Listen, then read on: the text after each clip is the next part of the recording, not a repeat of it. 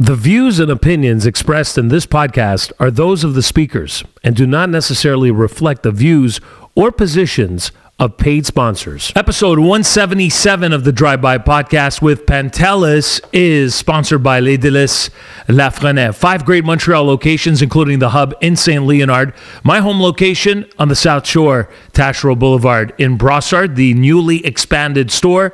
Check them out. The best cakes, pastries, and bakery items, including groceries on the South Shore. It's a great place now to shop for Italian products. It's Les Délices La Frenais. Make a reservation now at Baton Rouge by checking out their website at batonrouge.ca. 29 locations, including a brand new one coming to LaSalle very soon. My personal favorite, their signature ribs. It's just incredible, mouth-watery. And, of course, their signature hamburger. Everything is signature because it's so good, and that's what they're known for.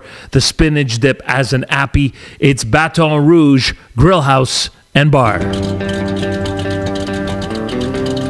This is the Drive-By with Freeway Frank. Pantelis is finally here. Been here for 3 hours. And it's not like he's been doing some solo stand-up in front of me, and that's why I'm laughing. I'm laughing because I almost came this close to not press. I'm a one-man show here, Pantelis, and I came this close to not pressing record on your camera, and I just hear Pantelis go, phew. Is that one recording?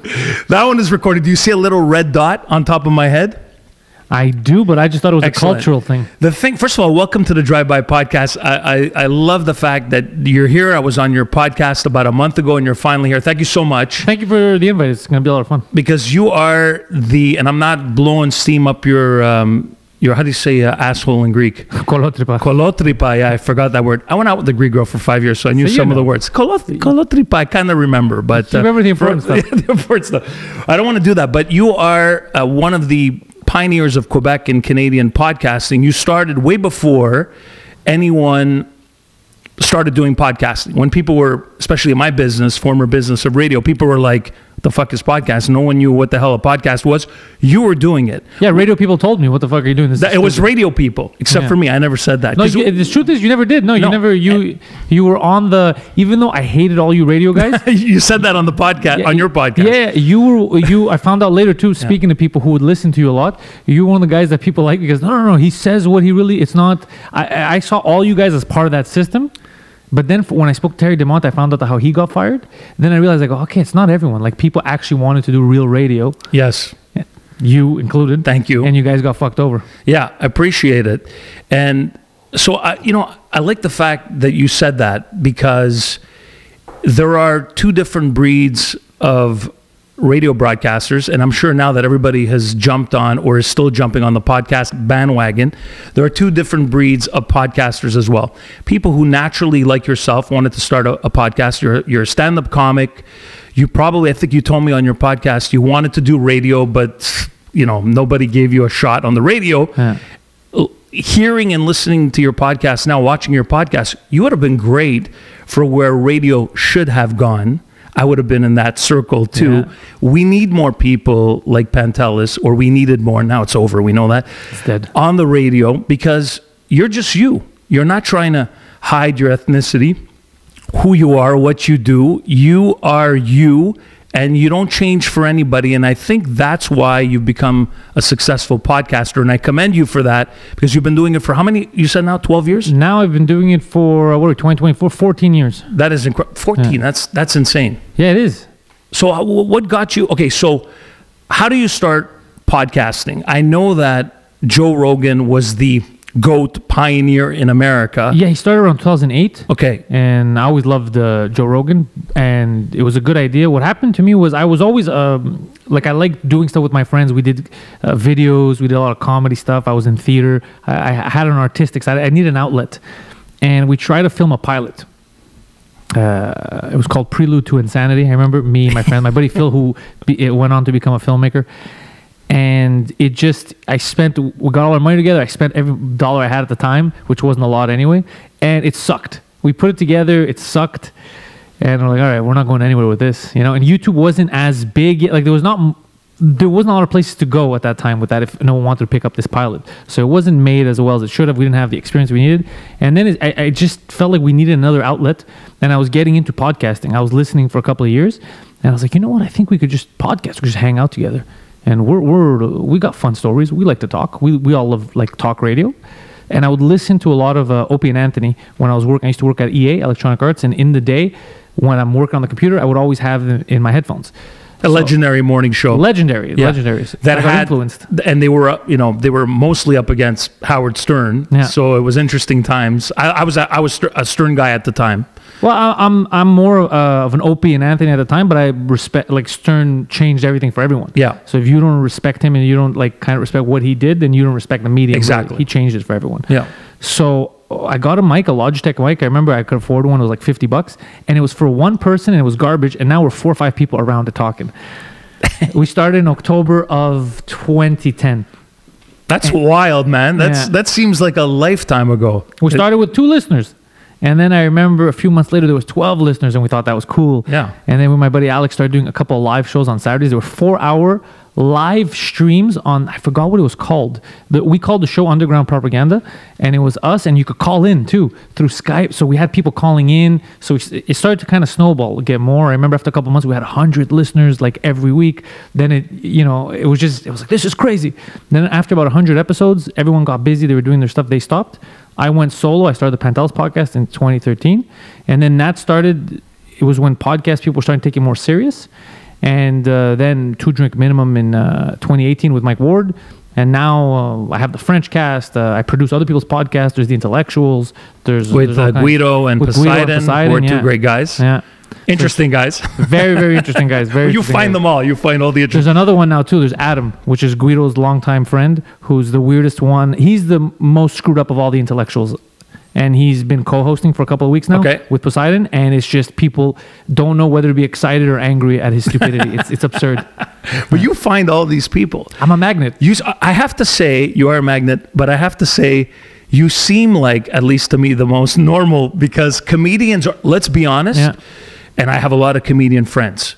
Something went wrong in the childhoods of most of these comedians, and that's why they're so eccentric. I have rarely met a comedian who is not eccentric and out there. You seem like a very, very normal guy, and you don't. But seem I'm not normal. That's the thing. I'm not normal. I didn't have a normal childhood either. I think the difference is, like, I learned how to work. So the main difference I noticed with my comedian friends is I can't get them to be consistent in working. They'll wake up at 1 p.m. So I have that. No, I gotta handle my shit. You have structure. I have structure. That's basically because I guess I worked in the corporate world for so many years. That's what I have. But obviously I'm a lunatic. Most people don't say what they think. So for me to just keep doing that, there's obviously a problem. Like I'm willing. I'll take the biggest risks. Yeah. Just because I want to say something. Yeah, I noticed that. I mean, you definitely say what's on your mind, which is the reason why when I was turned on to you, somebody mentioned your podcast, and I started to listen and watch, mostly listen, because I'm an audio guy, having come from radio. Most podcast listeners are audio. Yes, and that's where, you want to hit before YouTube. YouTube is harder, a lot harder, we know that.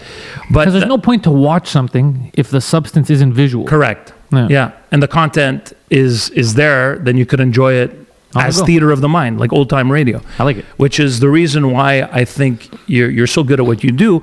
And then you figured out a couple of things. And that's doing multiple podcasts.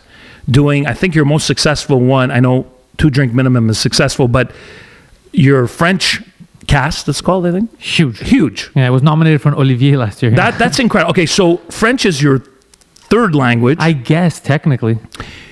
On paper, it's technically my first. If you look at my school records, you went to French school. Langue maternelle français. Okay, because you never got the luxury, like myself, my older sister went to English school, right? So you didn't have, and I was from a generation just older than you, one over than you. So I automatically got to go to English school. Or did your parents, that's what I'm saying, they wouldn't let you in. My mother technically went when she was in Toronto before they came to Montreal, before I was born. Okay. She went to a college in Toronto in English.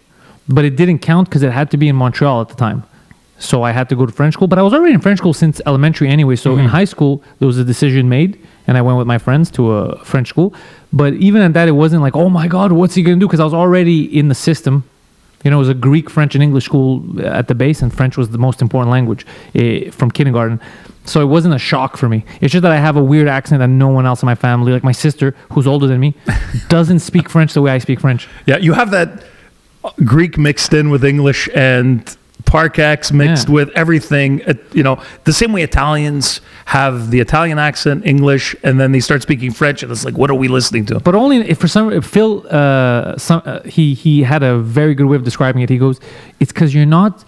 It's not an Anglo speaking French. You're speaking Greek in French but you don't speak Greek in English. In English, you speak English. Yeah. In Greek, you speak Greek. But for some reason, when you speak French, it's a Greek guy trying to speak French. It's exactly. I'm an Italian guy trying to speak French. It's the exact same thing. So then you meet. I mean, obviously, when you met Mike Ward, he has to be a mentor to you as well. Yeah, he's fantastic. Doesn't he have the #1 podcast in the country? I think by far. He has the #1 French language comedy podcast on the planet. On the planet. That we live on. I don't know about other planets. Yeah. I mean, it's pretty wild when you sell out the Bell Center to do a podcast. You were there that night as well. Oh, I was there. Yeah, you were there. I was there and I was there. I cried. Yeah. I cried when he was going out. It was so emotional because in my head it was like I couldn't control it because we were right where he's going out. It's you know, right like where the players come out. Dressing room, yeah. And it was kind of, they were doing a hype video and showing all the years, and just I was thinking in my head about everything he went through for a decade, and all for just free speech in Canada. And he didn't have to. He could have pussied it out, been like, fuck it, I'll just give 30 G's. Why would I spend over 300 G's? But because of the principle. And he's like, other comics are not going to have the means to fight this, so I have to. So just seeing all that come to the Bell Center, it got all the way there where it became the biggest podcast. He broke a Guinness record that night, and he's helped me so much in my life and my career. He became like the best friend I ever had. And yeah, I got emotional. So I was like, and then I saw a camera in front of me because they were doing a documentary, and I was trying to hide my face. I was like, oh my God, I look like such a pussy. I look like such a pussy. But I could, you know the moments where you just can't control, like it just came. I was like, why am I crying? Yeah, which says a lot about you. That I can't control my emotions? No, if you can't control your emotions, don't play poker, don't gamble, because you'll get a lot of those. But no, that it was a special moment for you, and you realize your friendship with him, and look how far you've come. Oh, I love it. He's my best friend. I love him. Like, I'll do anything for him. And he stood for, I've had him on my morning show at Virgin Radio, and one of the things I noticed that morning when he came on, and that was one of the mornings when you have guests like Mike Ward, that you're like, oh, I wish I didn't do top 40. I wish I didn't have 3 minutes. Yeah. Because you wouldn't believe the amount of time we'd have comedians come on and they'd tell me, Frank, 3 minutes. I go, 3 minutes like per segment? No, 3 minutes. Total. It was horrible. And I would try to I'd get in trouble after because I'd always make it longer, 8 minutes, 10 minutes. I think, but that's the problem with that medium. Is imagine getting in trouble for creating good content. Exactly. And Mike, especially at the time with the lawsuit and everything that was going on, and that's what got him, propelled him to being on Rogan, which I think then took him next level, right? And you were there for it because you're not only his friend, you're his partner in crime, right? Yeah. Your partners, your equals. He seems to me like he treats you like a 100% equal. 100%. But me, the big thing about him is his generosity. Like, he's the nicest guy you're ever going to fucking meet. It's not even comparable. That's what I gathered. He helps so many fucking people. Yeah. And for me, he's the one who, he won't admit it because he always says, no, it's you because you work hard and this and that. But he's the one who gave me a legitimate career because he opened a lot of doors for me. And he also, anytime I had a question and I wasn't sure because things were getting a bit too big for me, I would go to him and right away he'd have the real answer. He doesn't pussyfoot around it. He like lets you spread your wings. Even in French, he's the one who pushed me to do French, and then it exploded in French. And after his tour ended, Noir, because I was one of the openers for him, he said the nicest thing on the last show. He goes, I'm very happy that you live this. And he goes, what I thought in the beginning for you and Preach, because me and Preach are there, he's like, you're the perfect people to do this with me, because I felt like this is what you guys needed to see Quebec, go out, and then you guys are going to start doing your own thing in French. And he was like proud of us, like for doing our own thing, because I have my own hour in French. But it all came from him. He's the one who gave me the reins, basically, and said, take it. He trusted me. Because imagine, I'm not speaking French. I haven't spoken French in years. And he's like, all right, come open for me in a fucking theater. There's a couple thousand people here, and they're going to see you. And I was like, what the fuck? So he knew, like, he has confidence in you, and he doesn't like it if you don't have confidence in yourself if he has. So he pushes you. He's like, no, I know what I know. And he everything. He was there to mentor me, questions. He was the only guy that understood. Like, I never had to explain myself to him. If for a joke, never. We had the same sense of humor. So he knew where I was going, and it still continues. That's why Two Drink Minimum is so much fun. We'll just stare at each other, and we know where we want to take it to fuck with someone. So it's just, he's the greatest dude ever. It's wild to think what you guys have created and where you are now. So for people that listen to watch the Drive-By podcast who have no idea, because some people are podcast listeners, some people came from my radio background, followed me over, and there's so many more that I have no clue I'm doing this. Right? I met some of them. Some of them, two of them. At my jewelry store that I go to. Yeah, there's a lot of people out there. Big fan of yours. She loves you. Oh, thank you. Yeah. But what you got? Okay, here's the thing. So I go to Pantelis's. Is that the way you say it? Pantelis's, I guess, studio. Yes. And you're over where my mom actually worked for many years, but now it's become this cool hip area. If you're not watching or listening to this from Montreal, it's called the Chambonel Garment District. Yeah. You have many studios within your enterprise. Okay. Yeah. You walk in, and it says, Pantelis Podcast, Two Drink Minimum. There's so many other the Intellectuals, the Frenchcast. It's all set up perfectly. Every studio works as its own entity. The reason why I'm saying this, it's all technical bullshit that Pantelis was trying to teach me before, because we had a buzz in our headphones, and he was telling me he learned so much technical behind the scenes. But you have this big production going and this space. The thing that amazes me, and I'm sure has amazed people like Ted Bird and Terry DeMonte, whose podcast I'm going on in a few weeks. Yeah, I've been at invited. the studio. Yes, at the studio again. And the thing that it doesn't shock me, because I've been a Rogan fan for a long time. I've followed you guys for a long time. I know what you guys are up to. But when I walk in there, and I have my studio here, but when I walk in there, I'm like, okay.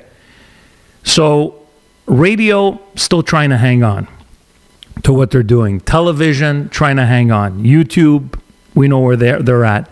Audio mediums and platforms like Spotify, Apple are taken over if they haven't already, right? Yeah. It's like people say, you got to start a podcast. No, you should have started a podcast yesterday. But you walk into this thing, and I'm just trying to describe it. And the feeling you get when you walk into a radio station in 2024, I know because I walked into radio stations all my life, is not the same feeling you got when you walked into a radio station in 1994 or even in 2010. It's somber now. It's somber. It's like, and the feeling you get when you walk into this creative space at the Pantelis Podcast is, I can't explain it. It's this new medium, right? This new platform. And it's like, wait, this guy, like Joe Rogan in the United States and all over the world, has put together this space the same way a media corporation would. But the only difference is the media corporation's going like this, and they're trying to figure it out, but they're not really, because it's been 20 years of decline. Yeah, they don't know what they're doing. They don't know what the hell they're doing. And then I walk in, and you got this guy, right, Pantelis, and he has random Greeks. Yeah, it's some random. Did you just say random Greeks? Random Greekster, yeah. Yeah, Greekster. And you got Poseidon, who's a Paisan as well, and you have Mike Ward and all these other personalities there. What I'm getting at with this, it's unbelievable. It's really unbelievable. And if people are still not in tune with what's going on, where are you? Because this is not only the future, it was yesterday and the day before. And to see somebody like you do this and start it, because you literally, like you said, you bought a microphone for $50 to bring it to where you brought it. Honestly, I commend you, because you paved the way for so many people, and you're so nice. And it's exciting. That's why this excites me. Even though I'm a one-man show, I love the fact that you could come on here, we could sit down, have a conversation, and nobody's telling me, Frank Pantelis, 3 minutes. Oh. And so you're your own boss. I'm my own boss. And it's just wild. It's just wild. Like that you have your own studio and you've got to this level. So I commend you. Thank you very much. It was hard, though. It was hard. It still is hard. It still is hard, but I mean, it was hard. Sometimes I'll sit back with my buddies who I used to podcast with, and they'll mention that because it was in my buddy Homer and Alex. It was in their basement that we started podcasting. It's like, isn't it crazy that we were in a basement and no one took anything we did serious? And now you have these fucking studios, sponsors. You're going to different cities. Like it's so absurd. It's wild to think. Yeah. It's wild to think that. You know, you have a building, you have a brick and mortar too, but my point is, you have how many people working there? 3-4 people working for you. But you got brick and mortars that are radio stations and TV stations with still, the ones that have survived the cuts. Hundreds of people working in all this office space and you're like, what? But then there's no content going on. And they're sad. I've been for interviews, and you walk in the radio station now, and it used to be exciting when you're younger. Of course. And then now I walk in, I'm like, what the fuck is going on? What is going on? And then yours, you walk in. And this is what I'm saying. Even when you walk into a space like this, it's happy. And it's only you and I. It's like, we're free. Yeah, it's freedom. That's what it is. It's freedom. And the same thing you mentioned about Mike Ward and him fighting for freedom of speech for so many of us. And this is what we have, right? No matter what the space is, if you're thinking of starting a podcast, please don't. There's so many saturated. But no, I'm kidding. Yeah, but if you do, it's like about podcasts. Because if you have a niche, it doesn't matter. You could create. Anything. You can have the best pie podcast, and you'll find people that are pie enthusiasts. That's the good thing about podcasts. Yeah. You don't have to do the same thing as someone else. And I keep telling, is it too late? But you know how you're talking about companies not getting it. It's funny because just for laughs, I've been trying to get them to start their own podcast label for years. And it wouldn't. I feel like the heads of Just Laughs didn't really understand what podcast. They know that there's podcasts, they know that podcasts are popular, but they never understood the culture around podcasting. And I even had a meeting a few weeks before they announced the bankruptcy, and I was trying to tell them, we're in there, we're sitting, and I was trying to explain to them, like, no, we need an idea. I go, it's not an idea. You start a network and you could do many podcasts, but you have to start to get started. And I was trying to explain how there's money, and I would help them get audio ads and all that stuff, and it was going over their heads. And then I realized it's just, you can't force it. Some people, like old media, they just don't understand why there's money in it, how it works, what makes a good podcast. They think there needs to be like some kind of an angle and a spectacle. It's not. No. This is what makes a podcast. There's no angle. There's no angle. That's the angle. Yeah, that's exactly it. So I realized in that meeting, I go, okay, it's just not for everyone. You can't. I'm not a monk, so I can try to convert people into new medium, If they don't like it, they don't like it. And then a few weeks later, when they announced the bankruptcies, I was like, I hate that happened. But goddamn, that shows that it was probably other angles too that they weren't taking to be future-proof, to move into you can't use the old model. No. Everything's changed. Yeah. And that's the thing. I mean, radio had an opportunity. I bring radio up all the time because I worked in it for 30 years. Radio had an opportunity, Pantelis, in around the turn of the century, 2000, 2001, would change, to change with the times. The same way that Netflix came aboard and Blockbuster, I think Netflix approached Blockbuster and they were like, ha, losers, right? Yeah. They had an opportunity to work, let's say, with people at some point, with people like you. They didn't. And then now they're literally scrambling. I know, because I know everyone across the country in the business. I've worked everywhere. And it's a scramble now. And it's a panic. What the fuck do we do now? And it's cuts. And I think all those cuts will eventually lead to the complete demise and collapse of the business. But what took them so long to figure it out? They still haven't. And the thing that Mike used to have a good fucking story about this.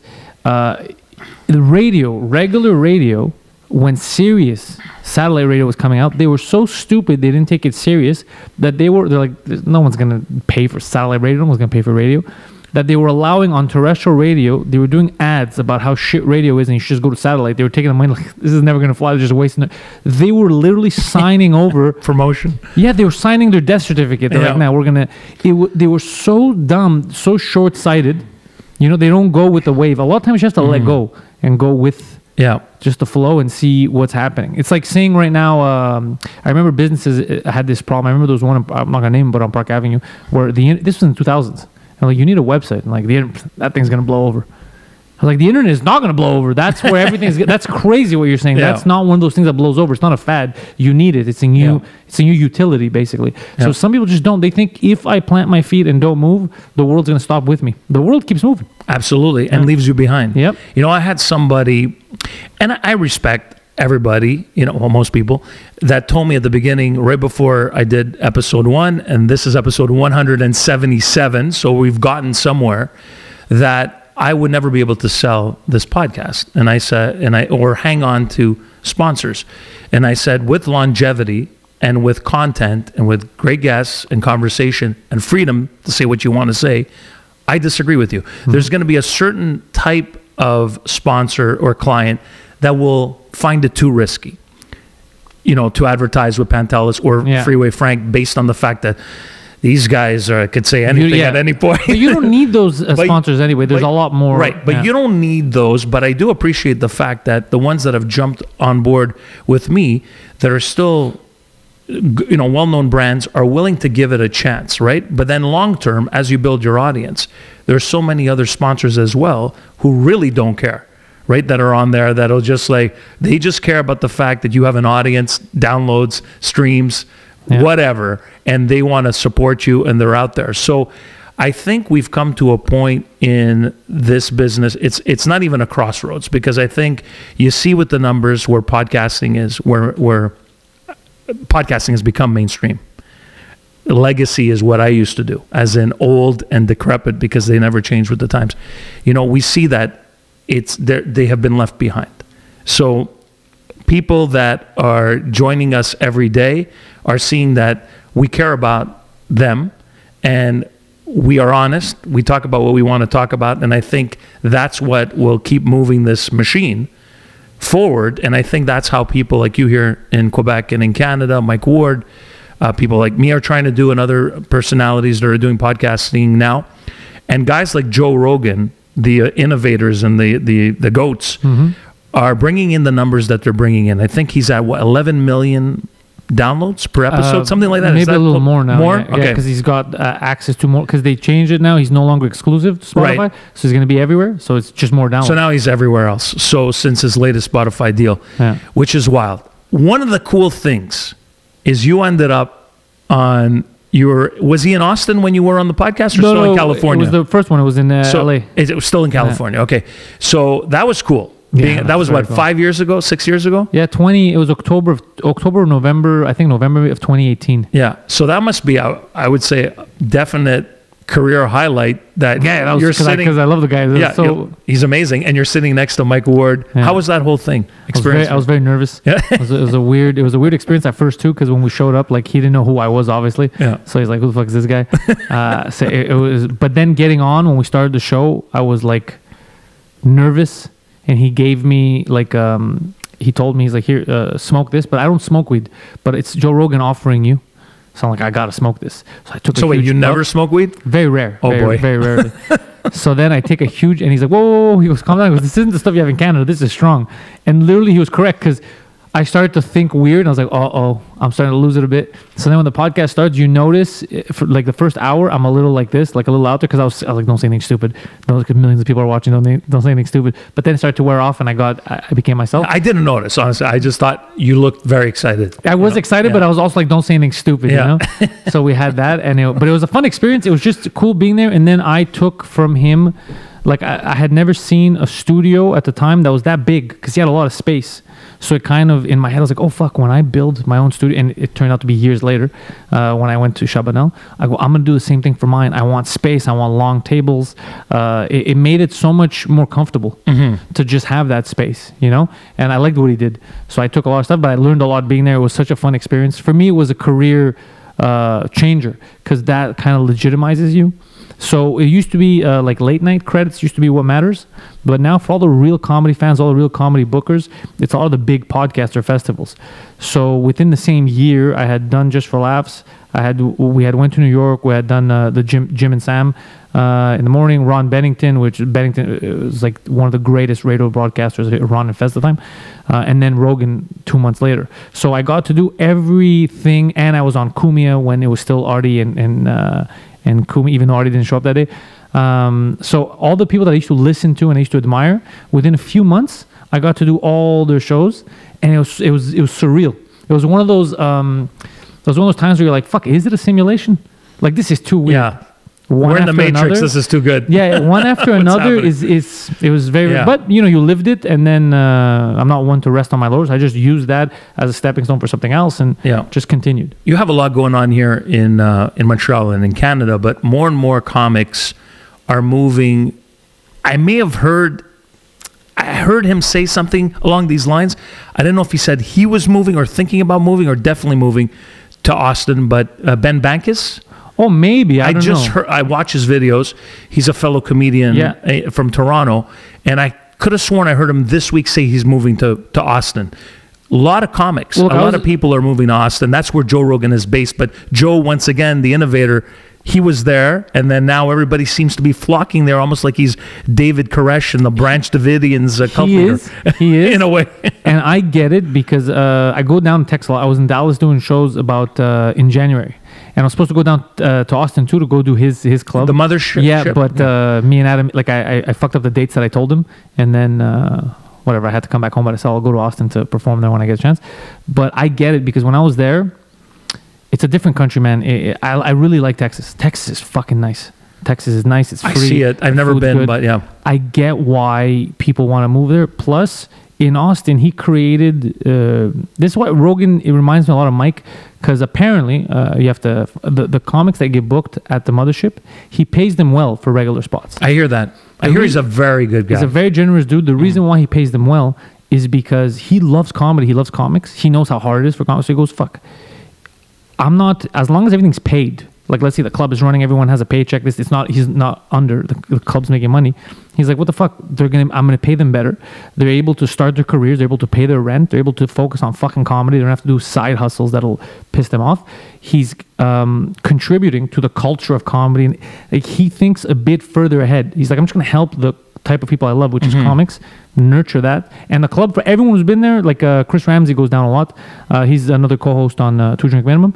And he's like, dude, it's fucking, what he's built there is literally the mecca of comedy. He makes them all comfortable. It's good comedy. No one gets canceled for fucking jokes. Yep. Everyone's allowed to come there and do their sets, and it's pretty amazing. So I get it. Like, yeah. I just Dallas alone, which is not like the Austin scene, was fun, and I like the people there. So I'm imagining what's happening in Austin right now is probably amazing. Right. Yeah, I've thought about it. Many times I've been like, fuck, sure. I was going to ask you that. Like, would you ever consider it? Yeah, I'm considering it. You have something great here. That's the only thing. Yeah. My French is here, but maybe a half or something, because I really am tired of the government here. Okay, let's get into that. But I'm getting really, really tired. Like, I see a lot of stuff that's happening, and I've come to terms with people not understanding.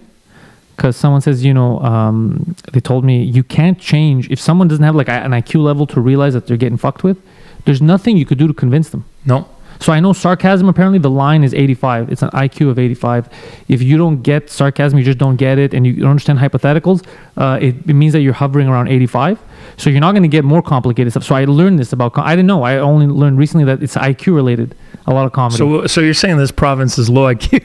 it's the whole country. The whole country. But I don't know if it's really the whole country, what they show us in the media, because when I talk to people, they're all against what's happening. Yes. They get it. But then online, it would seem like the way they talk, we did these fucking polls and everyone agrees with Trudeau. And it's like, no, who wants to give away their money? Les Délices Lafrenière, 5 Montreal locations, including my home location in Brossard on the South Shore. They've got everything. I'm always there. I practically live there. I live close by, but then I practically live in store because they have so many great Italian products. The most awesome deli counter on the South Shore. Great coffee. Go by and say hi to Anthony. Say hi to Julie, Shania, the whole crew working at a great location, Les Délices Lafrenière in the South Shore. Check them out. Also, 5 other Montreal locations in total: St. Leonard, Rosemere, Pointe-Claire, Montreal West, and of course in Brossard. It's Les Délices Lafrenière. Simplement délicieux. Baton Rouge Grill House and Bar. Just around the corner from here, very close, is the downtown Montreal location, newly expanded and renovated. If you're going to see a show at Place des Arts or anywhere, maybe going to see the Habs at the Bell Center, and you want some great ribs, hamburgers, or Appy's happy hour 5 à 7 right before the game or after work with your friends, check out the Complexe des Jardins location on St. Catherine in the heart of downtown Montreal. Plus, it's 29 locations, brand new one coming to LaSalle, number 30. Check out all the locations and the closest one to you. Find out at batonrouge.ca. It's Baton Rouge Grill House and Bar. It's bizarre that, like you said, there's so many people you speak to that seem to have above average IQ who get it. But then the elections come around and we vote in the same people over and over again. And a guy like Trudeau ends up being in power for 8 years. A guy that, like François Legault, gets in, he gets voted back in, even though Trudeau's a minority. But how does this keep happening? That's And then you're thinking, so it has to be low IQ or... And we get complacent. They get scared. Or Plus, that. Yeah. it becomes a tribal. It's no longer about what's good for you. It's about, that's my team. Yes. And that's what I hate. Like when people say never liberal or never conservative or never, you can't say that. I agree with you. Because if someone is good, like let's say if Trudeau drops out and there's a new leader of the Liberal Party who's just amazing and has different views, what are you telling me, that if you voted conservative before, you can't vote for? That's so stupid. You vote for the people that are more in line with your interests. Right now, Trudeau's not in line with anyone except for his buddies with the World Economic Forum, all the rich people. He's definitely with these death cultists. He's going right, whatever they want, he's doing. And this is the other thing about Trudeau. I could tell from his speech, he legitimately thinks he's doing well. Absolutely. He said, because he's delusional and he's a sociopath. So that might be it. I haven't tested him, but it might be that. Cause, you don't have to test him. Because last week he said something crazy. They told him, like, last week? You mean in the last hour? No, but last week he said something that I was shocked. I go, these people are all morons. He said, so he's bringing in the new carbon taxes. People already don't have money. Provinces are like, we're not going to fucking add this. This is crazy. They don't have money. People are suffering. We can't keep fucking up their pockets, the economy.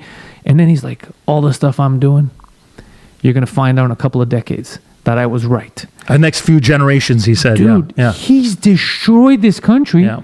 They're going to try to assassinate you if you're still alive in a couple of days. It's crazy. You're making sure that the kids that are working now can never own a home.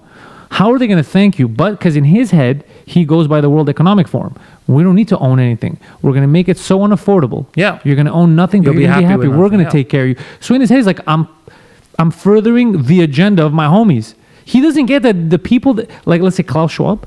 Klaus Schwab, have you read this book? I haven't read the book, but I'm familiar with. I've read enough to know that I got it who he is on Amazon. Yeah, it's ideological stuff of someone who never lived a real life. It was just, he has an idea of how the world should be. This weird utopia of there's the elites because we're smarter, and we'll take care of everything. Just fucking sit and don't breed too much. So reading like the way he sees the future, it's very anti-human. It's all this, and these are the people who don't like humanity, who want less people, who don't like cultures. That's the other thing, is they push weird integration where they go, you got to let everyone in here, everyone there, but they hate culture. They want to dilute it, so there is no culture. They want to dilute it so Greeks, Indians, we don't actually exist with our culture. We exist within the corporate country. So Canada becomes... Yeah, we assimilate. Yeah, it just becomes faceless. And it's not even a Canadian identity. They just want a consumer identity. And then I see young people, like movements where they think, LGBTQ movements, where they think we're anti-establishment, but it's the establishment that's pushing this. It's they just want you to be against everything that's really against the government, because they just want you to, they're like, we're with you, so you could just toe the line. We're getting brainwashed like fucking crazy. It is wild what's going on, and we finally met, well, not finally met, somebody who may hate, and I know that's a strong word, hate, dislike Trudeau more than I do, because I go on killer rants, and when we met, Pantelis and I, or we fell for each other on that level, because it's like, well, you hate Trudeau as much as I do, Frank. This guy is, his smugness, we talked about this on your podcast, his smugness, his fakeness. There's nothing authentic about when he speaks. But let me tell you what he does about the separation. So this is what he does with groups. So we all want to belong to something, right? So we fall into groups. So let's say right now we have we have the Greek community, obviously, but if you go for, like, subsects now, we have people tie in either a political party they're into. If you're LGBTQ plus, you have your group. There was the Black Lives Matter thing. So what they do is they want you to join a group so you feel separate from the other person. So everything that happens is an attack. So then you're more like, get the government involved to stop that person. Yes. Which is the craziest fucking thing, because the way you're supposed to, if you want a good society, is I shouldn't care whether you're Greek, black, brown, gay, straight. If the second it matters to me, if I'm going to treat you differently, like let's say right now you tell me, you know what, Pantelis, I'm gay. If I'm like, fuck this guy, then I'm the fucking problem. Yes. I shouldn't be separating you from these into these groups. These groups shouldn't matter. That's your thing. I should embrace the fact that you're you, right? But what they do is they separate us, and then we wonder why everyone's fighting and nobody gets along. That's why. Because they told you you're fucking different. You're not fucking different. Everyone has their own fucking thing. Yeah. Well, everyone has their own fucking thing. That's the beauty of humanity. They've meticulously orchestrated this, like you said. The plan they is... made you angry because your neighbor's Muslim, gay, Greek, or whatever. Why would you be angry? It's another human being. Who like it's so stupid. And then people fall into the trap. It's like, oh, he's with me because I'm X thing, and he said that X thing he's for, and all. And they trick you. They put you into these fucking groups. Yeah. Because together we're unshakable. Together, dude, what is the government gonna do if everybody gets together? I'm like, no. Fuck off. Yeah. Don't get involved in people's personal lives. That's another thing. I don't know how we talk about how the government has the right to talk about like private shit. Get out of there, bro. Handle the economy. Don't destroy it. Handle the military. Leave society to society. Leave it to human beings to dictate. So we can be calm. But they try to separate because it's easier to rule that way. Everyone's fighting, so everyone's asking for the government to help them. Everyone's distracted and against each other. He's polarized our society so much. I don't remember, even his father wasn't well liked in the West, especially, and then even here in Quebec by the separatists and all that. But I don't remember a politician, a person in Canada disliked as much as Justin Trudeau. It's unbelievable to me that he is still at the at the lead of the Liberal Party and Prime Minister. By now, in the past, they would have pushed him out. But the veil is starting to slip because we've been saying that for years. No, I mean people are noticing. We noticed a bit earlier. Yeah, but people. By the way, I never voted for him. I voted for him once, the first time. I never voted. I'm being honest. I used to tell Natasha on the air, on Virgin Radio, I used to tell Natasha, I will never vote for this guy. He's scum. I could tell he was living in BC when I was doing radio in BC. I never liked him. I could sense the smugness, even back then when he was younger. Was never a fan, never voted for him. I voted for Stephen Harper. But when he came in, like a wrecking ball, literally, right? But it was all the looks, the JFK of Canada and all this. And look at now where we are after. He's no JFK. He's no JFK. Not even close. No. But, sorry, you were saying about his... Oh, I voted for him the first time because I was like, I was younger too. I was like, we need a change. It's good to get somebody. I felt the smugness, but I was like, you know what? If they could make a change, it'll be good. And I didn't really appreciate what Harper had done for the country because I didn't like Harper because I'm very anti-war. So I remember in high school protesting the Iraq War and all that. So and in my view, I only saw that stuff. Like I didn't see the economic side of it and what he did. So I didn't appreciate it at all. And then it didn't take Trudeau long to lose me. It was very early on. Now he's pro-war. No, they're all pro. That's what I found out. Liberals have become pro-war. Yeah, they all tricked me. Yeah, but because that's my big thing is I'm fucking super anti-war. It's the dumbest. Well, I agree with you. I'm very, very anti-war, and so anyways, he had said early on. They asked him a question about the budget because he inherited a surplus and it was the healthiest Canada's ever been. And he goes, "Man, you're kind of promising a lot of stupid shit, and it doesn't look like you're going to be able to balance the budget." And he said, "Oh, the budget's going to balance itself." I remember that clip. As soon as he said that, I was like, oh, fuck, this is going to be rough. But I didn't expect it because, the pandemic happened. I didn't expect to get this rough. But, goddamn, dude, he fucked around. He fucked around and we found out. That's the best part about it. We're the ones paying for it. So, no, there's a lot of problems. But I'm very, very anti-war. And even now, I don't like the fact that we're sending money to the Ukraine repeatedly so we could get Ukrainians slaughtered. There's a lot of he's just talking about like Israel, Palestine, like, that's not good, but we're still sending drones and we're doing it through Turkey and we're giving Turkey drones too, and Turkey's they're helping with kill the Armenians with Azerbaijan. Canada, when I grew up, was supposed to be the peace country. Go out there. Well, we always had peacekeepers. Not anymore. Now we're funding. Now we're helping them. We're funding wars. And people don't know. You speak to all people in the street, they don't get it. And we're funding scams. We're funding the Ukraine thing really fucking bugs me because people talk about pro-Ukraine, but we're actively allowing Ukrainians to get slaughtered right now because we've already said, and Ukraine said, peace is off the table. There's no negotiating. Which with a power like Russia right now, you have to sit down and negotiate, especially when we don't want to admit that we sacrificed the Ukraine. Mm-hmm. We're the ones who threatened, they're going to come into NATO. When he said, I'm going to fucking attack them. Mm-hmm. But because we're so far away, we're like, let's fucking do it. He's not hitting us. But what about those people? What about these villagers? What about these Ukrainians? People have their families there. We didn't give a fuck. Mm-hmm. They're pawns for us just to fuck with Russia. It's absurd. If you did that here in your daily life, people would call you a scumbag. Mm-hmm. If you let your neighbor, you're like, you egged on your other neighbor who's more violent, so you could fuck with him, and then you're just giving him weapons while he's getting the shit kicked out of him. It would be crazy. Yeah. Well, you just said it there in that phrase, egged on. That's what they do. That's what the liberals constantly do. Well, to be fair, it wasn't just him. This was a concerted effort this is with an the international... The military-industrial complex knows what they're doing. That's how they make all their money. They needed another war. Same thing with Israel and Palestine. Yeah, they know what's going on. They know what's going on. They're not gonna. They're not happy to work something peaceful out. There's also ideologies there that are getting involved and mixed up. So all they care about is selling weapons, making money, and everyone else can go fuck themselves. And it helps with an ideology too that doesn't want that region to be split anyway. So it works in their benefit. It's crazy. So right now, if you bring that up, if you bring up the war in Ukraine, how we should be looking to stop this and there should be peace and all that, people get mad at you and they go, you know what the fuck you're talking about? People get so indoctrinated in the cult, they don't value human life anymore at all. They don't, because their political leader told them this is good. They're like, it's good. What's good about it? What's good about kids dying? Do you tell me what's good about that? Nothing. You only say that because it's fucking people that their family or them, they've never been through war. They don't know what it is. It's the worst fucking thing. It's the worst fucking thing. Yeah. It's mostly innocent people that die. Even people that get drafted to go to war. Even the Russians too. Yep. You think they're all there like, let's fucking kill these Ukrainians. All of them are like, God damn it. Yeah. It's so yeah, I remember a song by a Canadian group called The Box. I don't know if you're too young to remember. Remember? You don't remember the song?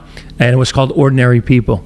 And it was during the 80s and the Iron Curtain, Russia, the tensions between Russia, nuclear war, the USSR at the time, and the United States of America.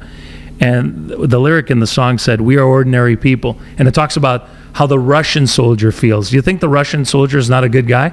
It's only the American soldier that's... Well, that Russian soldier probably doesn't want to be in the trenches as much as the American soldiers there, but they've been sent there, right, by two different countries, two different ideologies. They're there fighting each other, and half the time, and I remember my dad used to say this, my dad fought, not my grandfather, my dad fought in World War II.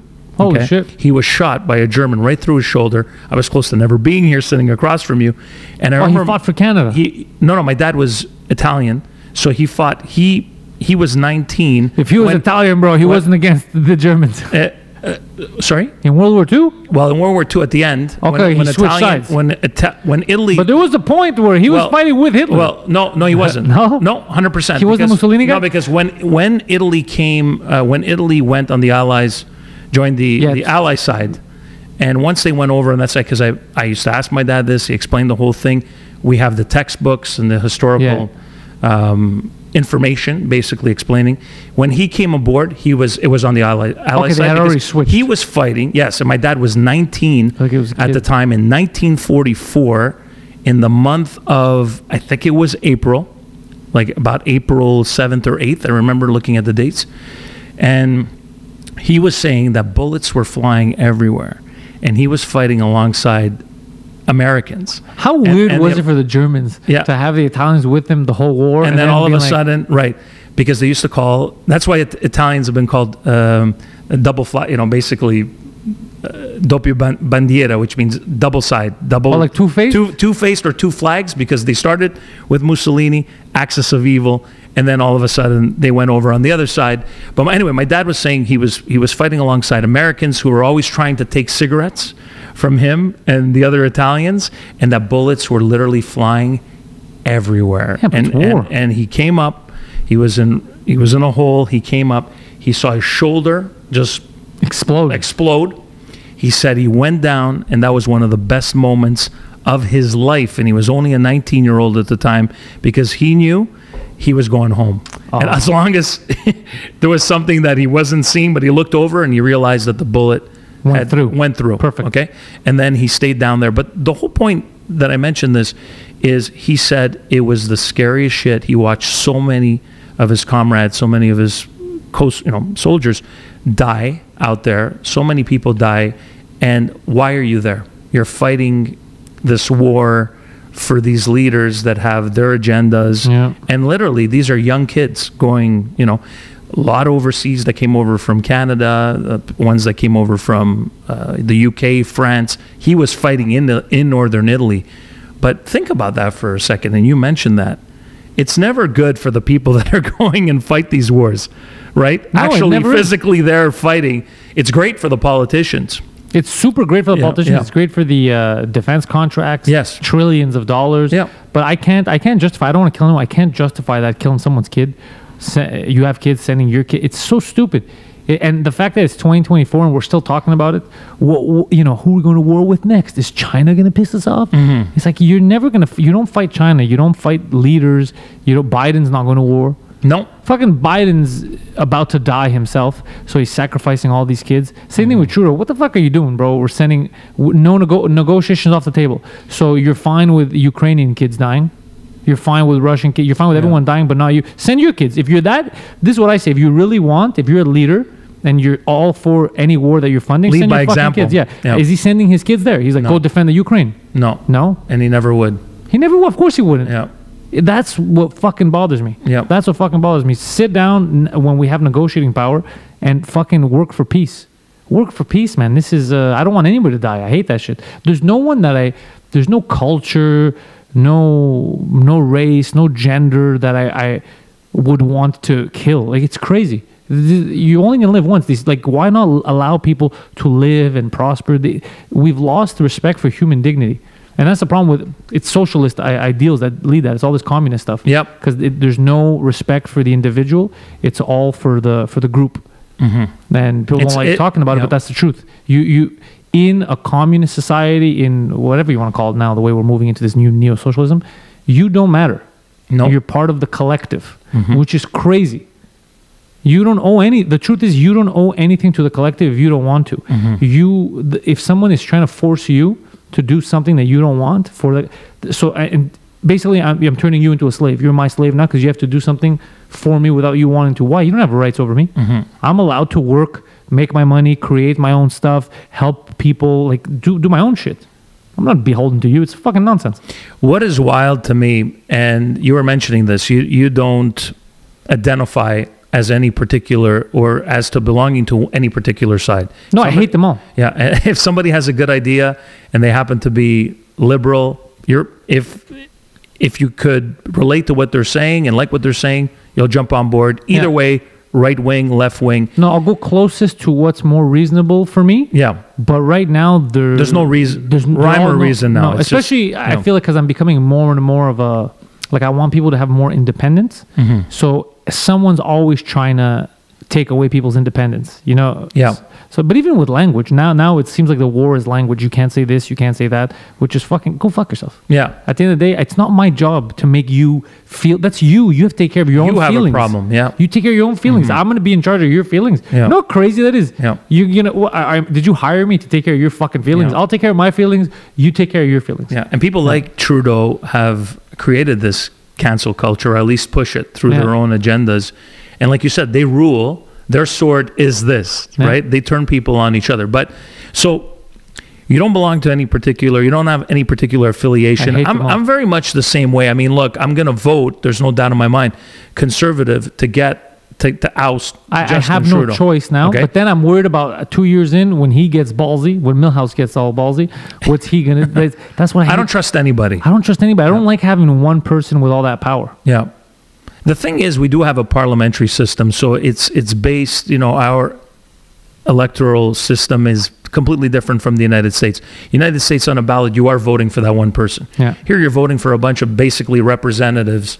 Well, you're doing the same thing in the States. Well, there is House of Congress and all that, but at the same time, it's, you are voting for, it's either Biden or Trump or whoever ends up there, depending on what happens. Let's see what goes on. But there are some checks and balances there that I feel we lose here just because they say it's ceremonial. It's not ceremonial because technically the monarchy still has control. They do it through the governor general. And we say no, but in our lifetime, even I think Stephen Harper suspended Parliament twice. I don't know if you remember this. I think so. I remember definitely a prime minister suspending Parliament, yes. So Trudeau's done it too, obviously, but Harper was not during a pandemic. When Harper did it twice, that's, I think, one of the reasons why I voted against it. It pissed me off so much that nobody cared because no one protested. And people will ask, why would we protest that? It's the government. They don't get it. I'll tell you why you should have protested that more than anything.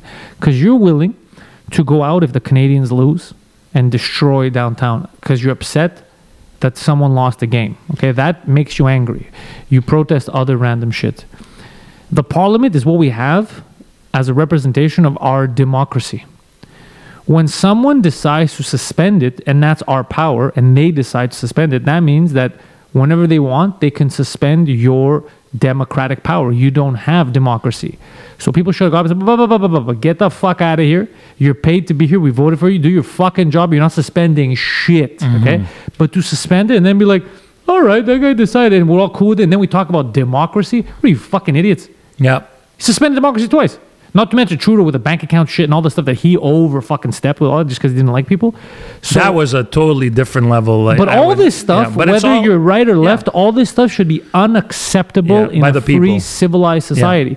But because your team did it, I'm not okay with if a Greek guy murders someone. I'm not going to be okay with it because he's a Greek guy. I'm not going to try to justify it. No, I know objectively this is wrong. And political parties now somehow became teams. That you have to, whatever fucking, if you're conservative, whatever the fuck Milhouse says you have to be with, whatever Trudeau says if you're liberal, you have to, that's insane. What are you, an idiot? Yeah. You're a human being. Yeah. Stand up for yourself and what you believe in, yeah. The biggest thing is I feel like we lost reason. Our lives should be dictated by reason and logic, and they're not. Our lives, they change it on us, and it's being dictated by emotion. It's all emotion. It's all emotion. Yeah. We were supposed to be the smartest animal, and we're acting like the dumbest one. Yeah. I'm curious because I have to come and see one of your stand-ups because I don't know what. Do you talk about this stuff in your? Give me an example. Jokes, yeah. Is it a mixture of everything, or do you? It's funny. The whole goal is always to be funny. Yeah. A lot of politics, though. No, not a lot of politics. No, I don't. No. Sometimes I'll make a joke. Like I had some jokes about Trudeau at one point. I said them in Ottawa too when I was headlining there at the Yucks. It was fucking funny. Some people got offended in the beginning, but they didn't get. Somebody always gets offended in this country. But it's funny because they got mad as if, and I was like, you don't represent the government. Shut the fuck up. I'm not mad at you, dude. Yeah. So no, I talk about everything. I just like to have a good time. I don't look to push buttons. It's just that the stuff I say is going to piss people off. But it's all people have a great time. I have a good reaction. Pantelis, have you ever been scared since? Chappelle was attacked on stage, the whole Will Smith incident, not that either one of those, Will Smith's going to jump up and start decking you, but you ever think when you're making a joke, now you should feel the same way you feel on your podcast or even coming on here, say what you want to say. As long as it's not hatred, pure hatred, like you're saying kill people for whatever reason. But you ever come up on stage and you say something because you are so free, and you have no filter, and think to yourself, now somebody starts getting a little bit, mouthy, starts heckling you because comedians get heckled. Is there ever a part of you that, because you're not a small guy, but ever a part of you that thinks somebody might attack you? Does that ever cross your mind, or do you not think that way before you go up on stage? Is it not even a thought? I've never thought about it except for one time. Because I don't think about it because like everyone's having fun, we're all laughing, because none of my jokes are out to fuck with people. Not like fuck you, I don't do that. I want everyone to have a good time. I don't want people to feel weird at my shows. I say stuff that makes people happy because I want to be happy and laugh. The only time that's ever come to my head was we did a show. It was the Nasty Show in French at Juste pour Rire a few years ago. And one of the guys that was on the lineup, my buddy Thomas Levac at the time, he made a joke and he got another comic canceled because he had just mentioned, it was kind of he's like, yeah, this guy's like a fucking rapist or whatever he said about the guy. And then the guy had done weird shit he wasn't letting a chick out of the car. It was this guy Phil Bond. He had weird sexual aggression stories around him. Okay. So then that guy got canceled because that clip came out of Thomas making fun of him. So then Phil Bond is the guy's name. Didn't he do radio? I have no idea. Maybe. I have no idea. I don't even know what he looks like. I'm trying to remember what happened. So stuff came out about that guy. Okay. And it became a whole thing. And then people that were fans of that guy started threatening Thomas. So he was on my lineup, and I remember they called me and they asked, says, do you still want him on your lineup? And I go, yeah, why? He's my friend. And he goes, oh, because we got some threats. We got some death threats or whatever for him that they're going to get him. Are you sure you want him on? I go, I don't give a fuck. Yeah, he's going to be it because there's a Place des Arts. So then he's like, okay, well, what we'll do is we'll have just don't tell him so he doesn't get stressed out, but we're going to have 2 extra security guys on the sides in case because they threatened to jump on stage. So it's the only time where I was looking around a lot, but dude, I have Poseidon there. I had all these, I'm not, if somebody comes on stage, they're not leaving the way they came up, you know? Yeah. Poseidon, your head of one security. of your he hosts co-hosts one of your podcasts under your umbrella, Pantelis Comedy. So no, I'm not too worried about that, but that was the only time where it had happened, but it wasn't for me. It was for someone else. It was but even that, I found a lot of people talk, like they'll do something, but you have to be a real idiot to turn words that bothered you into physical altercation. That's the thing where this generation doesn't understand how stupid that line is. We're very quick to physical violence. It is, you guys don't understand how wasteful and stupid that is. It's the dumbest. No one's getting out of this alive. Trust me. Yeah. No one's getting out of this experience of life alive. We're all headed to the same destination. Try to make it as happy as you can. Try to not be a dick to the people around you. Try to forgive. Don't look for the violent reaction right away. It's so stupid. When you're getting booked at comedy clubs, I know some comedians have told me this. Some have more racy content, some not so racy. I know specific comedians who have been barred from some venues. Yeah, it's fun. Do you have, like, how does it work? I've always been curious about this. So your agent would book you, and do they ask questions now more than ever what kind of content Pantelis does? Because there's a specific comedian that I'm thinking, but I don't want to out him. Yeah. That has been barred at so many comedy clubs in Canada. He's going to be exclusively, and his popularity has just taken off because of the fact of that, and he's headed to the States to do so many days. About Ben Bankus? Bankus. Yeah. Because Bankus is, I mean, look, it's definitely, it's not for everybody, but if you have an open mind and a sense of humor, I find him funny, and I like what he talks about because he puts everything out there. I've seen his stuff. Yeah. He's fucking funny. It's not. I find him very funny. And he's on point with a lot of his shit. It's exactly. Just that because he's like us, he doesn't have a filter. And him, the only difference is that it's because so many clips are out there. I've probably said crazier shit than him. So is it fair for him to get treated that way?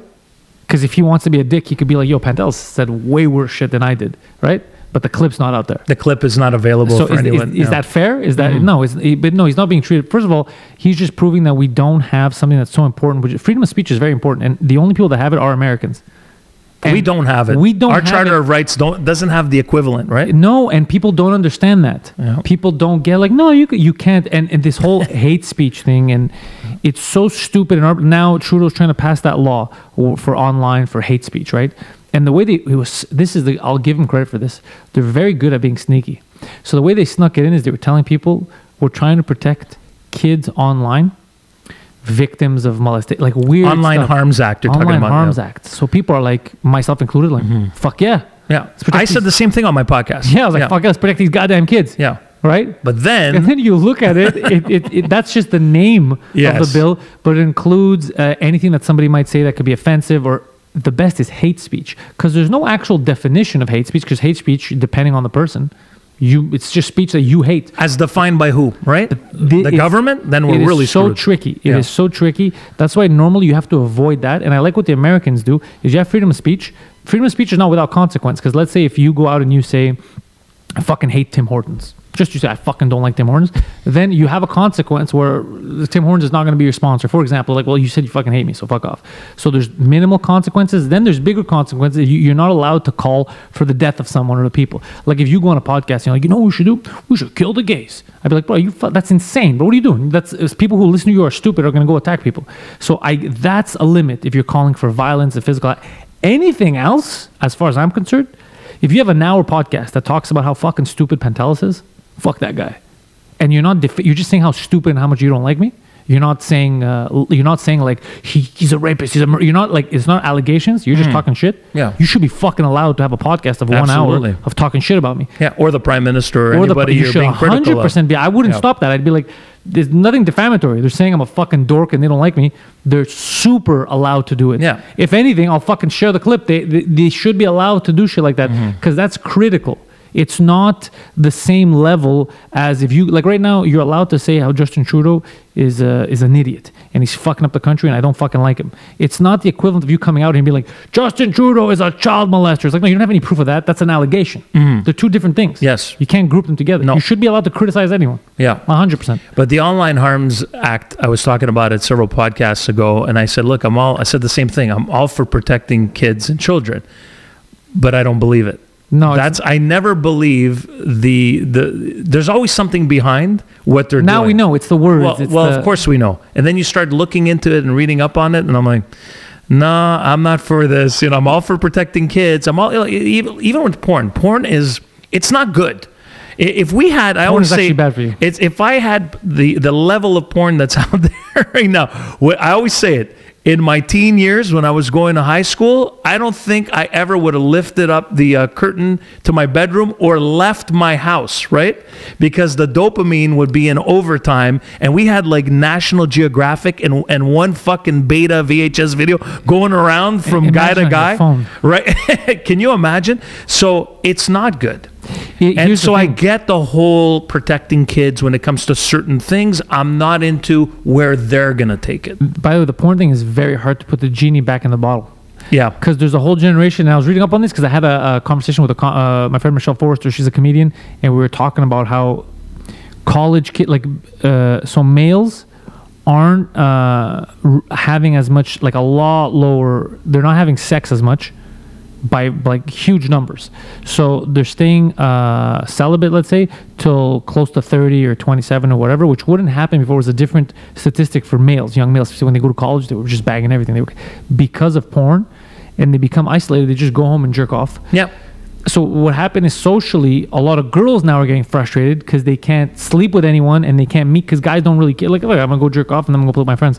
So they got so used to being alone that a whole generation now, there's women close to 30 who are like, I can't date. Like, people stand me. They don't care. They're just going to go watch some porn, go play. Yep. And I was reading about it. I was talking to her about it. And she was explaining, she goes, the younger guys, that they don't care anymore. Yep. It's a whole, but because I'm of that generation right at the end where the internet started to become a thing, you know? So I, like 2007, Facebook came out. I had graduated high school in 2005 already. So it wasn't, it was right before everything started to become so easily accessible, you know, cell phones with internet. So I don't really have a personal experience in it, but apparently college students are living a whole different reality than we did when we were young. And then there's false expectations of what sex and healthy sex is. It fucks with your head. Guys, you're watching all these videos. It's not how it is. And then you meet, you know, you're trying to choke her. It's like, what are you doing? And you're doing all this stuff that, you know, you're watching, and the girls are like, whoa, get out of my face, right? You're absolutely insane because it's not, they've normalized a lot of those things. So. But what do we do? Here's the thing that's crazy is, what do we do? Because I'm all for, kids should not have access to hardcore pornography. That's insane. But what do you do? Yeah, because now they're talking about like verifying your age for porn, which in some of me is like, you should find a way to verify it like in a smarter way than just checking the box. Yeah, but I don't like having a database with people's IDs on it. Like fucking Freeway Frank loves MILFs. Yeah. Like, how did you know? Because I don't like databases. I don't like. Yeah. I'm anti-government. Yes. You know, I'm me too. I'm pro-human. Yeah. I'm not pro-collective. I'm very pro the individual. I'm pro-human too. Humanism. Yeah. Because here's the thing people forget, and I was listening to speeches that Ayn Rand had before she died. Yeah, me too. I'm a big Rush fan, so I got introduced to Ayn Rand. I read Anthem. I've been meaning to read it again, but Neil Peart was really into Ayn Rand. So I wasn't until I was like, I'm not gonna listen to something broad. Tell me what to think. No, but I really, really like her. Yeah. Like my political ideologies, more and more as I grow older, are starting to align with that. Because I'm starting to realize that you can't save everyone. No. You could give them some if you can't. And I don't like the idea that I have to be responsible for someone else's mistakes. I really don't like that. I'm not talking about your family, your kids. I'm talking about a stranger that I don't know. Somehow, for example, Trudeau deciding that we're part of this cult. So there's going to be a carbon tax. Somehow it's going to stop lightning. I don't know how that's going to work. Shit like that. So I have to now contribute to this guy's ideology. Yeah. Why? What are you talking about? That's insane. I'm not contributing to any of this fucking anti-science nonsense.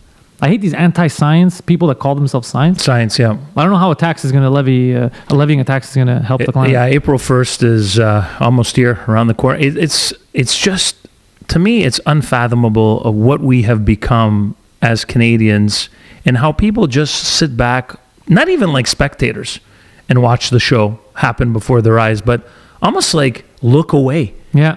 And just keep walking down the road and onto the next bus, and I'll go to the next. Like, you're not paying attention to what's going on here. Like, we have two guys right now sitting down, talking about everything we brought up, right? And we've covered so many things. Are people not having? Because I've only met you now twice. Oh, by the way, I love speaking to you. It's good. I could sit down and have a beer with you, and I'm sure talk for ages, and throw in Poseidon and a couple of other interesting characters into that mix, and talk about so much. It doesn't mean you have to agree with everything I say, or I have to agree with everything you say, but my question is just that. Are people not having these conversations anymore? I think it might just be scary. Like, you'll think about, it's easier to think that someone will take it. And I think we've been indoctrinated through TV, through society, to think that someone's title dictates their behavior. Therefore, someone's title will dictate how much better they are at something than you. Just a title, not their experience. For example, politics. Just because someone has the title of prime minister, they're somehow better than you at something. But there's no prerequisites. For example, prime minister. There's no prerequisite of schooling or anything that'll make you assistant drama teacher and you become the prime minister. Yeah, it doesn't for a lot of stuff. Or people used to be like this. If you remember the old Italians, because they're like the Greeks, they used to assume like working at the bank was the biggest deal. Do you remember this? Yes, of course. A teller at the bank. Yeah. Oh, they must be smart. They work at the bank. And I'm not saying you're dumb. They handle money. Yeah, I'm just saying if you work at the bank now, you know exactly what I mean. You're like, what? I work with idiots. But every job, you look at every job, it's filled with idiots. It is. I remember being in the corporate world and noticing that, being like, holy fuck. Yeah. They're mostly morons that just they'll just repeat what they were told. No one thinks. They'll keep hitting their head against the wall if you don't tell them to stop. And you see this in a lot of different fields, and you're like, the title does not dictate either your behavior or your competence. Mm-hmm. You know, that's another big thing, is we don't talk about competence. Yeah. So there's a lot of incompetence out there. The thing, I was talking about this on a former podcast as well, on one of my solo casts, how exactly what you just said. There are people that are lawyers, people that are doctors, and we saw it through the last couple of years of what we went through, right? These are doctors. These are people that have studied a long time. They're definitely textbook smart. I know one specific person that is amazing at what he does, and he's a lifesaver. He saves people's lives. Intricate surgeon. I'm not single-handedly mentioning him, but the point I'm getting at is there are people that are academics, extremely smart at what they do, but then had absolutely no opinion, or were very quiet during a certain period we call, begins with a C and ends with a D, because I want this podcast to survive on COVID, damn it. Dude, by the way, talking about that, dude, I've spoken to, during the whole thing, I've spoken to a lot of doctors at the time that were like, I don't know what the fuck this is. Like, I don't know if you should get the jab. Like, doctors, and a lot of people told me we can't say it, because there's another thing. A lot of people. One of the oaths that you swear, I know in Canada, is you also have to go by their norms. Like, you can't just deviate. You can't, no. Even if you doubt it. Yes. So it comes from the top. They tell you this is what's next, and you have to adhere. And there's some people that, under the table, like, don't fucking do this. Yeah. But we don't know what the fuck this is. And that's why you get deplatformed, and that's why they ostracize you. Which is crazy. We saw so many people, the most legitimate people in their field, like we've talked about this on your podcast, the Malones, so many of the ones that were highlighted on Rogan's podcast, dude, that were considered. Rogan was attacked. Yeah. For his treatment. He did the same treatment as Tim Dillon, another comic, did, as Trump did. It was the hydroxychloroquine, the ivermectin, and the monoclonal antibodies. Okay, so that was the best one, I think, from what I understand, the antibody treatment, because you're helping yourself fight a virus or a flu, whatever the fuck it was. And all the rich people were doing that, and they were fine after. And somehow the media got regular people, to be like, that's bullshit, don't do it, you're killing people. The dumbest, it's like, you're seeing a Trump who, like, lives on a diet of cheeseburgers, surviving, and Coke, and surviving it in a day or two, because they did this to him, and you're screaming against you having access to it. We must be the dumbest generation. You're like, that fat guy, he's healed. I don't want to be healed. It's dangerous. It's so, I was watching and I was like, this is shocking. Yeah. They're attacking Rogan. He's like, yeah, I'm over in a day. I did what my doctor told me. Yeah. And I'm over and like, look at this guy. It's so dangerous. You'd have nurses who didn't know what the fuck they're talking about, screaming, it's fucking dangerous. Why is he doing this? Why is he curing himself? You know how fucking insane you have to be to watch rich people, popular people, get cured of shit, and you don't want access to that. Yeah, or at least not ask questions about what is Why is he doing it? Can you What- explain what he's doing? And I might be interested in I it. got mad when Trump was diagnosed, and then he went and did the treatment, and he was out of the limo saying I'm fucking good or whatever. Took his And- mask off. Yeah, and then people were talking against it, like you shouldn't do that. This is dangerous for people. Then I was like, hold on a second, you're gonna make society believe. They're gonna watch someone who's clearly unhealthy. Are we gonna say Trump is fucking healthy, bro? What is this guy eating? Yeah. So who's clearly unhealthy? Boris Johnson, same Yeah. thing. All these fucking people. Rogan was the only outlier. He's actually healthy, and he did that stuff, and it helped him again. I go, so they're telling you, the unhealthy people and the healthy people did this. Bam, we're right back up. And because the zombie media told you that's bad, you're going to go out there and just regurgitate, be like, I don't want to be, it's for horses. Something that's been used billions of times for years on humans. It's for they're so stupid. So you look at it, you can't save people. They're so fucking dumb. Yeah. As As soon as you started hearing horse dewormer and how about the 450 million people on some area of India that had nothing else. They had no jab, so they had to take the Congolese. Yeah, they had to take ivermectin, and everything's okay. And now the narrative changed. Yeah, now they're like, no, it is good. It pissed me out. Or Fauci comes back and says, I don't know why people wore masks and did 2 meters. That's stupid. That pissed me off. When I saw him say, I was like, okay, is he gaslighting a planet? When he said, I don't know why he'll do that. Who told you to do that? Yeah. And they're like, we have videos of you telling us that. It's like, nah, that's fucking stupid. Why would you do that? But the people that... And people were militant. People were yelling. I know. I remember telling people, what's the difference? I'm sitting at a table with no mask. When I get up, you want me to put my mask. You don't see how dumb this is. Yeah. No, it's the fucking science. And then now when the guy who told you to do that tells you that's fucking stupid, I can't believe you did it. You're like, yeah, that's fucking stupid. Now it's fucking stupid. You couldn't use common sense at the time to realize none of this makes any fucking sense. Yeah, the fact that anybody, not everybody, everyone should have been questioning. Everyone should have said, at some point, this makes no sense. You're touching it, you're contaminating the mask, you're moving it up, you're moving it down, you're putting it on to go to the washroom, you're putting it on in some places, you're going up certain corridors and following arrows, you're in circles, all eating together outside. It doesn't make any sense. Guys are being, pummeled by security guards on a beach for not wearing a mask. We have to be kids swimming practice, wearing masks in the water, swimming, waterboarding kids because we're mental. Then all the small mom and pop shops had to close down. It's fucking dangerous. The only safe store is a Walmart. And then you're inside the Walmart, but no, you can only shop at these sections. Yeah, you can't buy certain items. You see that line? The second you try to purchase that item, everyone's dying. Bro, none of this made sense. I remember freaking out. I go, how stupid are you people? Yeah. And they're like, no, follow the fire. I'm following the lines. I remember that. I'm following the lines on the fucking idiots. And then you wonder why nothing works. Because you're mostly morons. Yeah. That's why it doesn't work. Yeah. You have to question stupid shit. But like we started this conversation, you expect it from the stupid people and the low IQ people. The majority of people obviously expose themselves, not very smart. But how about the people that studied, who are doing some amazing things in their careers, who also just stood there and didn't? That to me is the one that I will never understand. And I've mentioned it to several people. This is psychological. There's you could read about this. It's and I forget the name, bro. And I looked into this because I was wondering the same thing. It's a fear of, so you need to belong. One of the inherent traits of humanity is you have to belong to groups. Okay? Yeah. That's why It's tribalism. That's why they use certain groups to separate you, and then they pick you from those groups. Yeah. So the group that you're like we said before, you're part of the Greek, you're part of the LGBTQ, you're part of the Black Lives, you're part of this. Those are your separate subgroups. And in order to get you to fight is the government. You're also part of my group. You're part of my party, and they use you when they need you, so you could fight the other people in subgroups, which technically your group should be that. We should all be in the human group. Yeah. Right. So anyway, but because we want to be part of a group, it's just innate in us. We need it. Getting exiled back in the day was one of the worst things that you could do to someone. So you want to be part of a group. You're very scared to speak out against the group.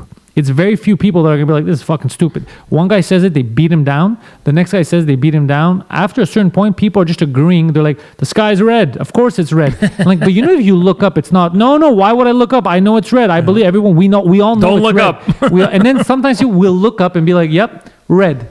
So it's historical. That's how people do stupid shit, like Nazis and all that. That's how people mass psychosis. That's what it is. Yep. It's mass formation psychosis. Yep. And I see it a lot where people are just scared. You see it in high school too, rumors and all. People are just scared to deviate from the group. They want to be accepted. They want to be accepted, so they do stupid shit. I'm not willing to join the group to do stupid shit. That's why I'm not willing to kill people. Yeah. I'm not going to join anybody's fucking wars. If it's dumb, I call it out. Like, I tried my best during the pandemic to do whatever I could that made sense to me. But there was some stuff that I just couldn't believe people were arguing. I was calling it out just before we knew each other every day. I was doing live Instagrams every day, calling it out, and I realized very quickly, like within hours of doing it, how canceled I was going to be. Yeah, and I people never get got so much hate in my life. Because people get angry because they don't like you calling it out because they know they fell for a lot of stupid shit. Yeah. So they're like, I can't be an idiot. This guy must be a fucking idiot. But now, but what's crazy is, so I'm willing to concede. When I'm wrong, I'll be like, ooh, fuck, I had that wrong. Me too, 100%. I've noticed that with all the stuff coming out now, all the stuff that we were correct on, oh, yeah, you see this? No one's come be like, yo, I'm sorry, I overreacted. I'm sorry, I called you that. No, but them, they're like, they put their heads on like, no, it's still real to me. I've had not one person that was completely against what I said. Maybe one. Okay, maybe one, maybe two. Come out and say, man, I was duped. You know, but who was I talking to about? Oh, Sam Adamo. Yeah, so Sam. I met Sam Adamo at your podcast when they recorded that day. And then I went on his podcast a couple of weeks ago. And on Sam Adamo's podcast, I basically mentioned this, right? That we stood up, we spoke, we said what we said, and we were basically vilified, right? We were bullied. And we have every right now, Pantelis, to come on and say, we were right, you were wrong. And I said this to Sam. He said, why aren't you doing more of the na. No, and you know what I said? Help anything. Because you would think, and I said, I don't have to. Yeah. And he goes, why not? And I said, because I won. But wait, it's not because I always have to win, because I've lost many times. By the way, we didn't win, we lost, just so you know. Oh, yeah. Like, we all lost. We all lost. We all lost But what I mean, we have all lost collectively. But what I meant was, what do I have to say to prove to myself that they don't already know? They all know. Okay, even the dumb ones, they know. So I'm just going to be quiet, not say anything, take the high road, and that's it. What else is there to say about it, right? But I love the fact that we're talking about this now, because a lot of people are scared to bring this up again, right? They look at it as a rehash, right? But it's not a rehash, because when you go through the torment that so many people had to go through, and psychologically, you weren't allowed to visit your parents. Yeah, man, it messes with you. In hospitals, it messes. They really fucked. Yeah, they brought everyone down. They did to their lowest psychological point. And then as soon as we're coming back out of it, there's new wars. Yeah, what's the next thing? Exactly. And then the next thing was Ukraine, and then we didn't hear about the pandemic anymore, right? No, and it's something replacing something else. And then Israel and Palestine, and then there'll be something else coming your way. Well, there is, we do have a solar eclipse in a couple of weeks. I'm excited. I'm excited about that. But that's completely different. But who knows how? Oh, that's what I wanted to mention regarding the solar eclipse. So I'm a lot older than you. In 1979, I was in elementary when the last solar eclipse seen in Canada came over Montreal. Okay, we had glasses. We were in school. We were told, if you're not wearing sunglasses, you cannot look up. I remember them saying that when I was a kid too. They said that you'll go blind. Is that true? Yes, you will go blind. Okay. Yes, and then this is the full solar eclipse that we'll be experiencing. Is this dangerous or no? Very dangerous, because the last time I experienced it in my lifetime, get this, was 1979 when it happened. And I remember them telling us, we have to all participate and do this. And look, the next one will be in April of 2024. And I remember we looked at each other, because we were all the same age and the same... We're going to be dead. And we said, I'm going to be, I guess I'm going to say my age, 53 years old when the next one hits, if we're still alive. Yeah. And we had that conversation. Now here it is. It's pretty wild to think that all those years have gone by, and now this solar eclipse is, coming. But the thing that I wanted to mention is, we were in school, and we were told, don't look up, right? I remember without putting on your glasses. We had glasses at the time. But now school is getting a ped day. Okay, that's weird to me what too. I don't know why. Because we live in a snowflake But society. is it because it's dangerous to? That's why they're not taking. They don't want to be responsible. But it was dangerous. No, when we I'm went. saying is that the reason they're giving? That is the exact reason. Yes. I don't know when this happened, but I remember I was in elementary school. I don't know what. I remember there was an eclipse, and they told us when we were walking out. I remember that there's an eclipse at this time, 3 o'clock or whatever. And I remember them saying, "Don't look up. You'll go blind." Yes. And I remember trying to see the sun, I remember. Me too.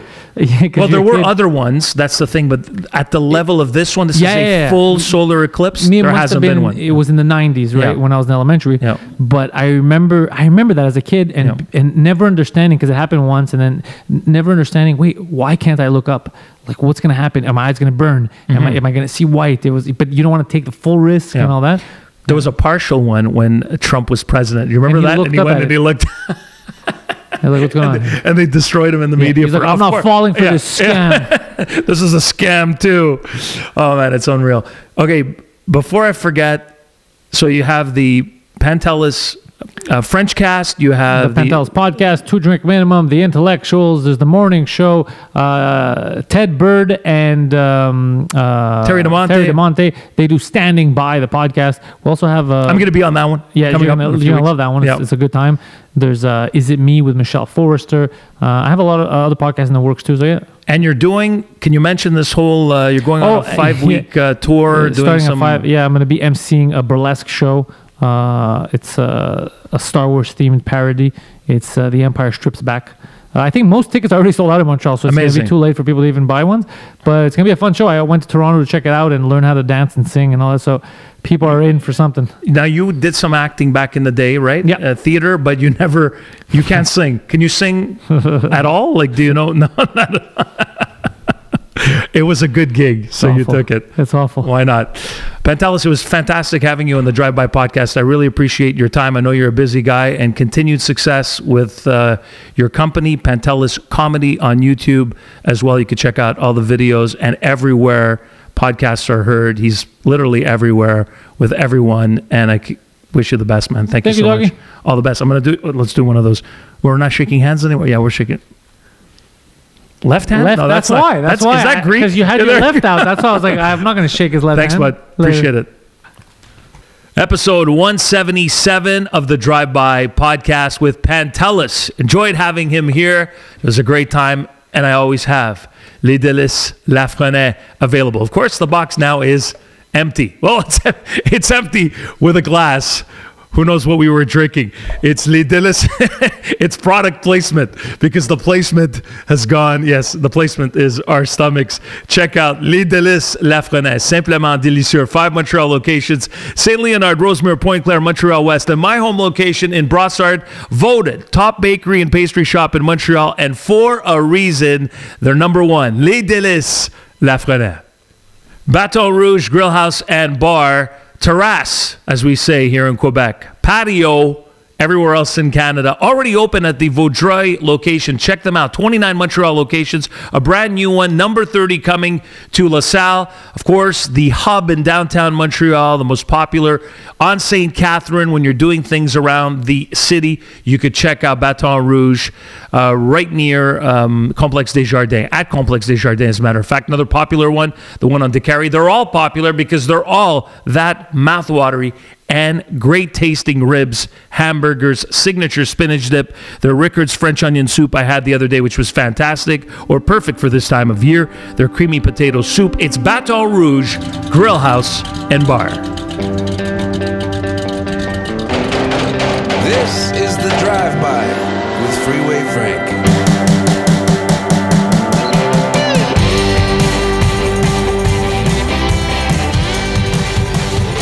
Watch all episodes of The Drive-By on YouTube. Listen in on Spotify, Apple, Google, Amazon, Podbean, and tune in.